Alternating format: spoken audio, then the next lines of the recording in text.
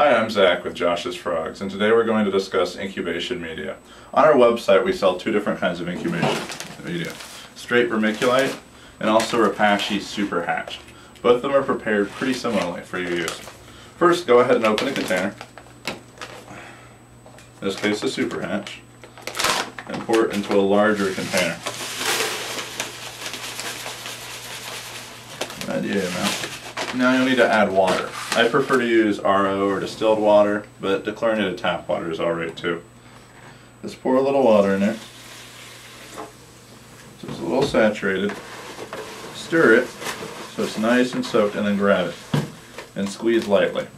Basically, you want to be able to squeeze it in your hand to where it sticks together like that, but water doesn't drip out when you squeeze it. Now go ahead and take a smaller container, which is what you'll be placing your eggs in.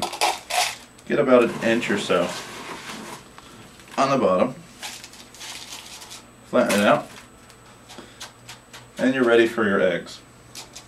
To make it easier, go ahead and use your finger and make little impressions where you're going to place the eggs, right in the surface. And take your eggs and carefully put them right in the divots with soft-shelled eggs. Now these are ready to go. With hard-shelled eggs, mainly gecko eggs, it's a little different. You want to go ahead and do a layer of damp media across the bottom of the container, but you don't want your hard-shelled egg to come in direct contact with that damp media, or else it will go bad. So the easiest thing to do is then take another smaller container and add some of the dry media onto the bottom of that. And this is actually what your hard-shelled egg, for example, here's a Europlatus piedersmani hard-shelled egg will sit on. So make a little divot in the middle of that container, place the egg in there, and place that in a container. And now your eggs are ready to be added to the incubator. Thanks for checking out Josh's Frogs, and have a great day.